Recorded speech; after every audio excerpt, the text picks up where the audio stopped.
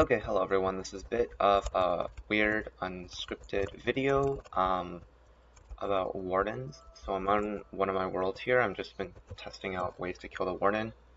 I got this my fifth chance, like what the fuck. But basically I figured out a great, nice and consistent, easy way to deal with wardens if you are exploring Asian City and you accidentally summon one. Of course you're not going to kill out with a sword or a bow. Well, you could kill out the bow, but that takes a lot of durability off your bow. So I came up with a way to kill it using dripstone and trapdoors by stacking up, as you can tell. It's actually pretty consistent, and I think there's not a big risk of dying, so it's pretty nice. Um, so let's say you have this right here. If you see one of these on their own, and they're not next to any sensors, or rather there's none nearby, like if I break it, they will activate these sensors and trigger the other two. Like if I break them quick enough, I can't. But we now have a warden. Oh no. So if the warden is not aggroed on you, as you can see right now, it's not like visibly chasing you or anything. I'm gonna run away a bit and to where the ground's like this, and then you just wanna start stacking up. You gotta be careful of the warden sonic moving you, which is why this won't work if the warden is currently aggroed on you. But now it's fine. I'm going to build up to Y negative 25, about there. And because right now I'm pretty much safe, the guy can't sonic boot me, I'm gonna shoot him. Once I shoot the warden will instantly know where I am and start running towards me. And this is good because I want the warden to be directly below me so I can dripstone him. So we're going to take out these things. So see, the warden will come at you really quickly. I'm going to finish my stack up to negative 25. You can also do negative 26, also fine. And the warden's right below me. Now, I would say it's more consistent to stand on the edge of the block. So shift over the block like this. This tricks mobs into thinking you're actually there. So the warden will stay there. I think if I do this, in some cases, it will try to find high ground, as you can see, and that won't work. If I do this, it will come back here, or it might not. But if I do this, I'll make it think I'm on the ground here, and as you can see, it's going to come right over here, and we're now going to place a dripstone. So place your trapdoor on the bottom part of the block like this. If I place it on the wrong part like there, you can't place dripstone on it. Place it here, it's completely fine. And you can also stand here. You could let the dripstone go right through your head. It does not actually damage you. It only damages once it hits the ground, I think. But from here, you're just gonna do this action, which is so it's right click, shift, right click, unshift, right click. So it's a pretty. You can't open the trapdoor while the dripstone is in you, so you're gonna have to be a bit patient to reopen it. But other than that, it takes about like 15 dripstone to kill the thing. And once you're done, you can either mine your pillar, or you can just be cool and do that. I missed it. And that's basically how you kill the warden, if it's unaggroed on you. I'm going to go around the same city and trigger another random Skull Shaker to show I've not been practicing this on this specific Skull Shaker. And I'm just going to find one. Is that one? No. Okay, well, I triggered one. I don't know where. Okay, it's right there. And now we're going to let the warden come out. So I don't want to place with tall structures like that because the warden will probably try to go on top of them. I also want a wait, is it in the structure? You can also use F3A to see the warden, by the way. I think it's in the structure here, is it? Okay, that's not great. So if it can't get out of the structure, I'm not going to risk my life mining the structure. That's a really stupid idea. But what I'll do is, because it can't get out of the structure, it can't really sonic boom me. Or is it walking out? Where'd it go? Oh, it did. Okay, it did get out, I think. No, it's still in there. Okay, it's in the structure there. So we're just gonna stack out. So keep in mind that if you are within 49 blocks of the warden has this sniffy thing that's able to find you. So you can't just stand still and pray everything goes okay. It's not gonna work. So the warden is stuck there. I think is it completely stuck in there? I'm not sure. But I will take the opportunity now to shoot with an arrow because I have my escape route right there. Let's see if it can get out. I'm not sure if it can get out of there. Can it? Okay, I can. Alright, let's get out. So we're gonna make our way to negative 26 or negative 25. I like negative 26, I think it's fine. Oh, never mind, it's not fine. Jeez. It's on the structure, that's why. I think I'm dead there, actually. Okay, wow. So as you can see, the charge sound happened, but it didn't actually work because at that tick, I was able to get out of the warden's range. Now that would have killed me, which is why you need totems. I popped my totems earlier, so they don't exist anymore. But if I stand here, I think the warden should... Oh, it doesn't, because it's on that side. Okay, that's pretty great. So make sure if you get Sonic Boom, you can't get knocked off.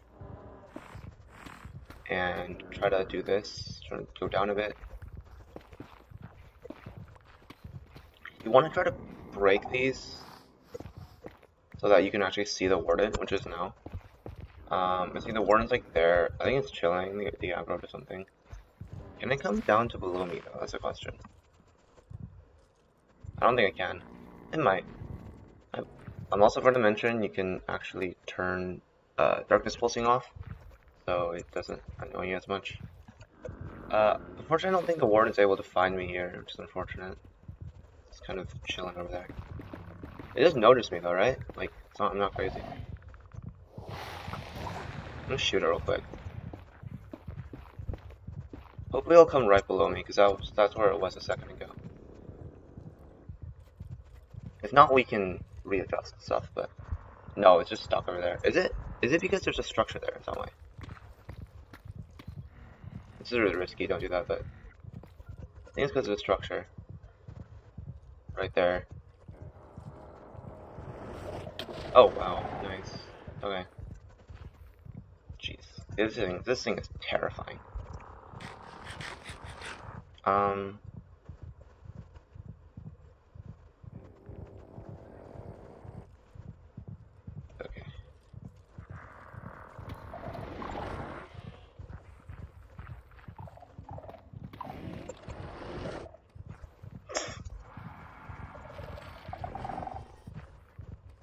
Still there? Yeah, it's stuck there. You can just heal it out. On hard it does, I believe, 7 hearts. So once I'm above 7, I'll just come back. It seems to get rid of that block, though.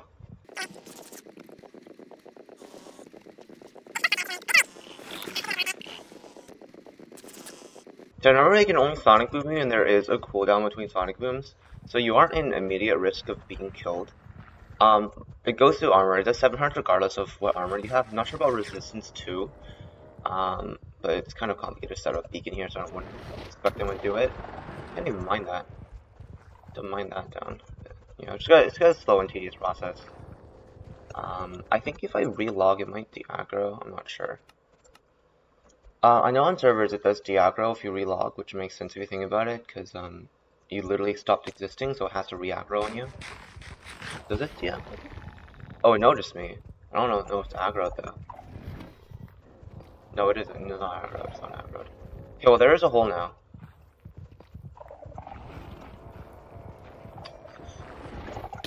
Yeah, there we go. There's that hit. So the question is, now I have a hole, which means I can drop drifts on this guy's head. Does it work though? Okay, is he below me? He is. Okay, perfect. So with all that pain and suffering,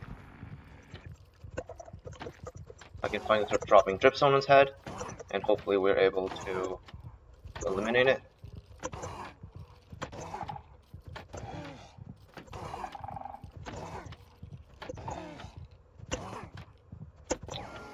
There we go, we killed it. So now I'm gonna slowly stack down. Okay, dude. You know what? When one's summoning, the other ones can't summon, so we're just gonna do that. If one's spawning, none of them can spawn. So if a skull trigger's going, I'll just run away.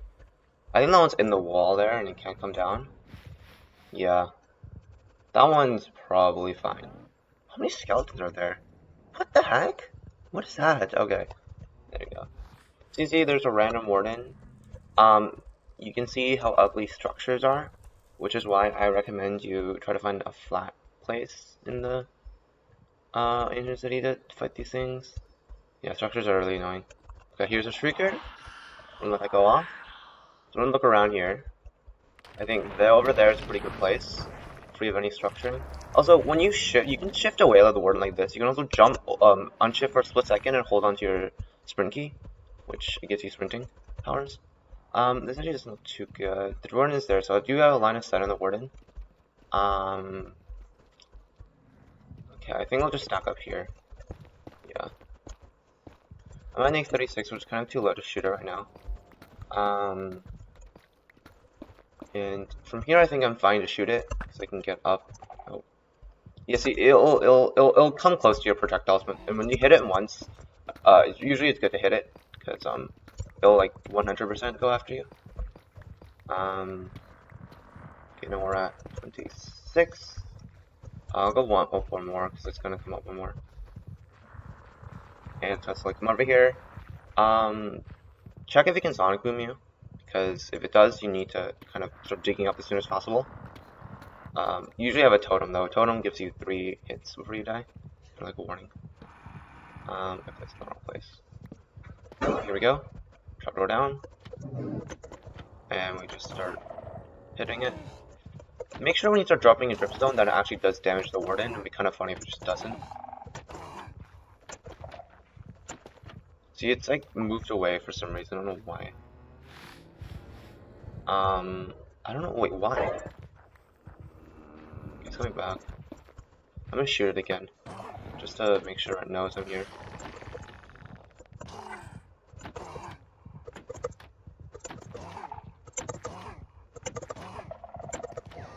There we go. It's dead, and we're just gonna drop down and emoji.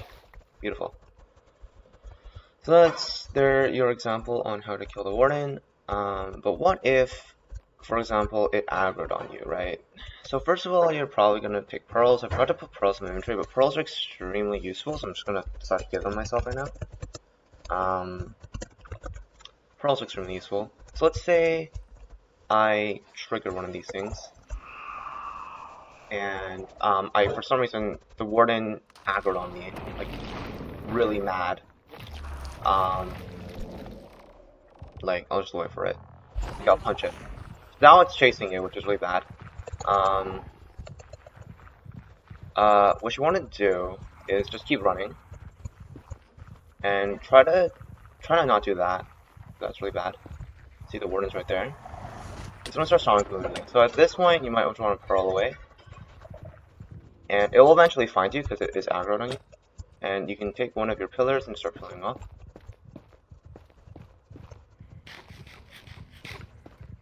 You can take F3Aing to see where it is.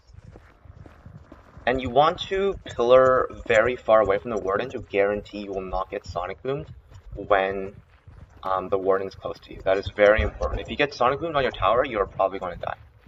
As you can see, I've pearled away, and now we are in a perfect position to destroy the warden with dripstone. So let's just go ahead and do that. And darn it. And as you see, what I did there is I placed the wrong place. My bad. There. And see what I've done there is I've ran away from the warden with the pearl. Because the warden will find you, so it doesn't really matter. So you just want to quickly run away and stack up. It will find you, it will come beneath you, and you're just going to dripstone it. And that's how you deal with a warden that is already aggroed on you. Nicely. I've actually ended up running to where the video started, which is kind of funny, but yeah. These things are not that big. Let's say I want these 2 chests, except there are 4 gosh darn shriekers in the way. Keep in mind that once one shrieker starts shrieking, none of the other ones can summon a warden, so we have 1 warden at once. I can break 1, 2, 3, 4 of these, let the warden spawn in, and I can quickly deal with it. I'm also going to punch this one for funsies. And then once I do that, I'm just going to pearl away instantaneously. And from here, there's a structure here. So, actually, no, I don't like this place. I'm just going to keep going. I'm going to keep running, preferably not on a flat ground. I ran to the same place again. If you run through a structure, the warden's going to have a bit of trouble going through it. So this is a good place to start stacking up. Oh, it might be too close, actually. It's right there. It's stuck. I think it's stuck, actually. It's stuck. Okay. made it to inning 32, which is good. The warden actually seems to be stuck there, which means we're gonna have to go to it if it's stuck. So when we come in here, we're gonna make sure to stay at, I think it's on the ground there, so we are safe going at 24 here. Gonna go into crawl mode and just start coming towards the warden. Or going towards the warden rather, no. Yeah. Oh jeez. Okay. Oh, hi cave, okay, cool. So I'm slowly make our way to the warden, which is right now below me, and we're just gonna take down, like that. Then the warden is below me, we can now just dripstone it. You know the drill. Oh, did it? Okay, it moved slightly. It's just to be under me, bro. There we go. And there we go, that's a second aggro warden I've eliminated. Beautiful. Also, when you do that, just make sure there are no silk streakers on the ground when you MLG down. If you don't know, then just slowly come down. I'm pretty confident in my ability to do this strat, so I would just MLG, I can take on the next warden. But I highly recommend you go into your single player world to practice this before using it on a world that dying would matter. As this, you do need to get the hang of this. It is a bit weird.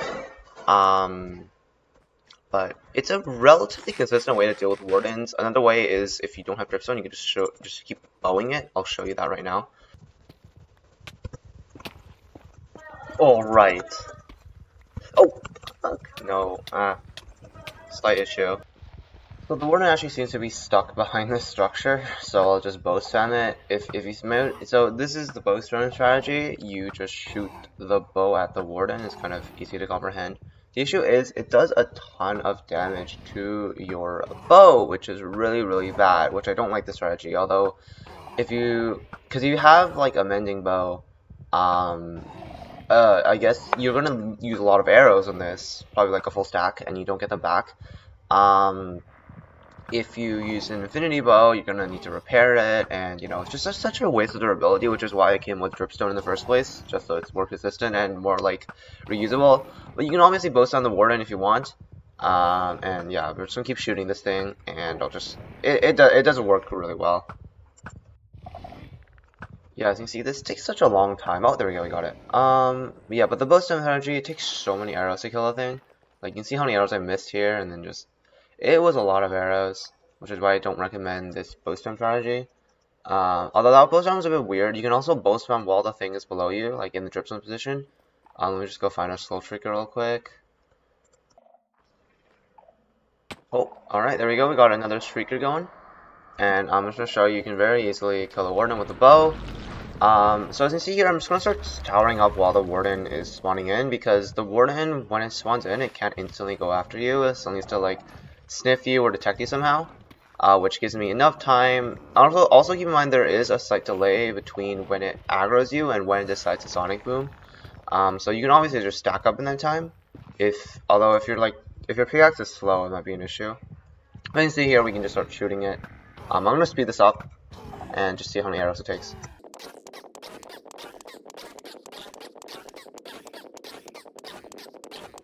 Start with about like 20 or so arrows, and as you see, we know that there is a streaker down there. So let's say I have my dripstone down there, and oh, what? How did you detect me from here? Okay. All right. Well, in that case, we have another warden, and we're just gonna get out of there. I'm just gonna dripstone this guy. Give me a sec. So it takes about like, I don't know, like 17-ish dripstone to kill the guy. So this time I'm gonna dig over here into the wall, to make sure there's no streakers below me. And let's see here. I think I can pearl into the wall, right? Okay, yeah, because when you're on wall, you're undetectable. There you go. No streakers. And I need that dripstone over there, let's say, but there's a streaker next to it. I'm just gonna find a way to drop down. There's no streakers here, so I'm just gonna drop. And I'm gonna shift over here. Try not to take fall damage because that will set off the streakers. And slowly but carefully. Also, don't step on these things. They will aggro. Same with that thing. Do not step on top of them. But just shift next to them. And there you go. I've claimed my dripstone back. And I am ready to disappear. So yeah, there you go.